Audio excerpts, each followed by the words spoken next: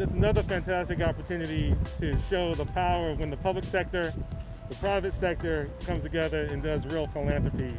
SE Health has been doing some amazing work all across the country, indeed across the globe, and didn't think it robbery to decide to do something right in their own backyard to help small businesses in the greatest time of need.